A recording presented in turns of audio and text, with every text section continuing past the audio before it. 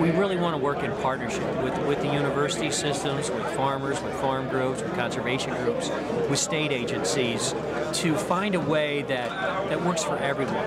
There's got to be the sweet spot here where we can increase the productivity, we can manage these waters, we can remove the nitrates, and we can do it in a way where we're all winners. There's a win-win here. We've got to find it.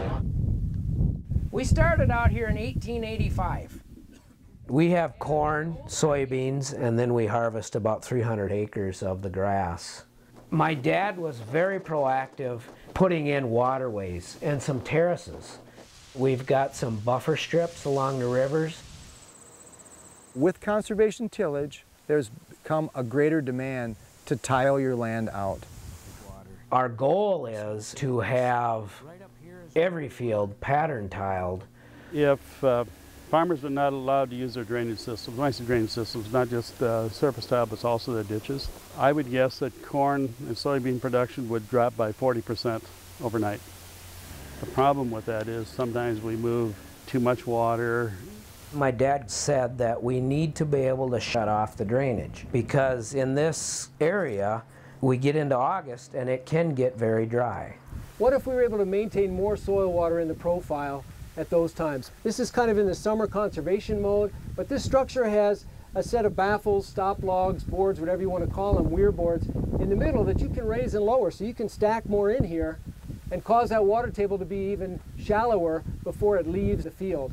Or you can take them all out and put it in that traditional drainage mode. In 2005, we installed the drainage system in that field with the two control structures.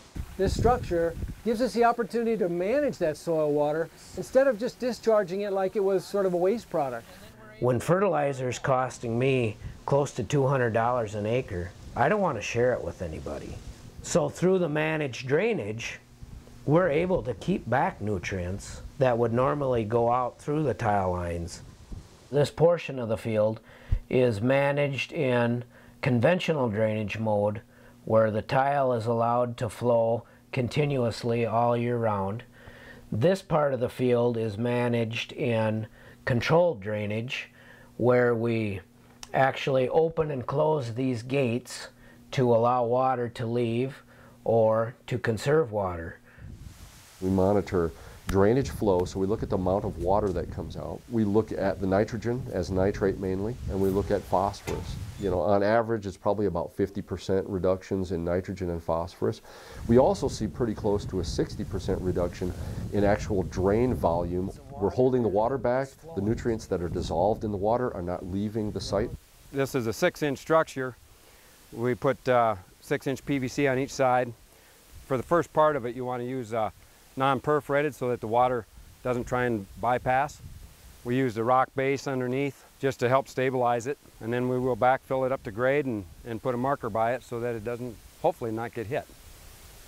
After we'll get the harvest off, we'll put the stop logs in, and we'll probably hold it within 2 feet of the surface all through winter. And then about a week and a half, 2 weeks before we think we're going to plant, I will pull the stop logs and we'll let the profile drain out. And we'll be able to work the soil, plant it, and then we'll put the stop logs back in.